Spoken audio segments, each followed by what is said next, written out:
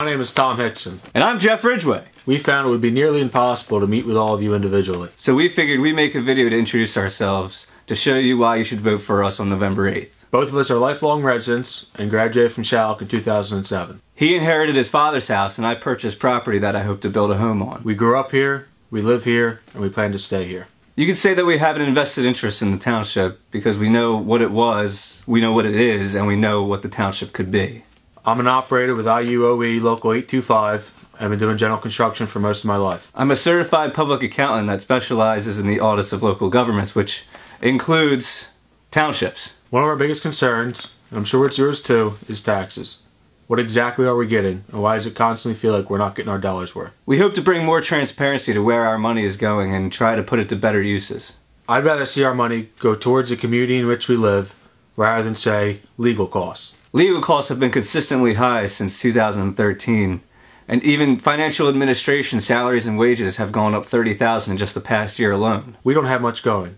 We have no public utilities, no police force, no trash cleanup. So why does it seem like this line item increases every year? Speaking of where our money is going, I don't know if any of you have seen the Township Municipal Building doors. They just awarded the contract this summer for replacing those. For about $65,000. I would love to see the specs on this project and why we need to spend such a large amount of money. Which, I mean, believe us, we get it. It's local public contracts law, which applies to every municipality in the state of New Jersey. But, why don't you just not award the contract and maybe revise the bid specs so it doesn't cost as much? But hey, if that were to happen, we could use those funds to pave the Unity Park walking track that was included in the capital budget. But, the projects in the capital budget are just there to show potentially what could be done. Speaking of capital projects, remember the one regarding paving Big Oak Road?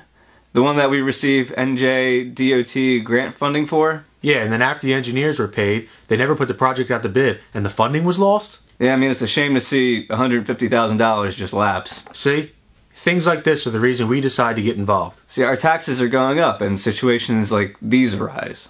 We'd like to see some economic development take place in our township to increase our ratables and to offset any budgeting needs while maintaining our local purpose tax rate. In 2007, an urban redevelopment plan was adopted to encourage new businesses and improvements to be made within the township. A part of this was the demolition of the grain mill in Landis, which was acquired through tax lien foreclosure in January of 2006. That's 10 years ago. It's still standing. They only just applied for CDBG funding this year for Phase 2. Not to mention that redevelopment plan actually offers long-term tax exemptions to any participating developers. But, I don't think anybody's even aware that this exists. I don't think anyone in the township even knows we have a tax abatement policy. The application for the 5-year tax abatements aren't even on the township's website. It's a general state form that is on the State Division of Taxation's website, but there's no reference on it through the township at all. So, anyway, those are just some of the things we're interested in improving upon for our township. We may be young, but we're competent as hell. All that we ask when you go into the voting booth on November 8th, that you check the boxes for Thomas Gregory Hickson Jr. and Jeffrey T. Ridgway Jr. We're here to help.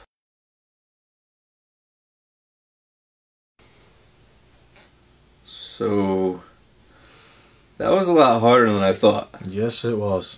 That took a lot longer than it was supposed to. Yeah. I don't know how I'm going to cut this down.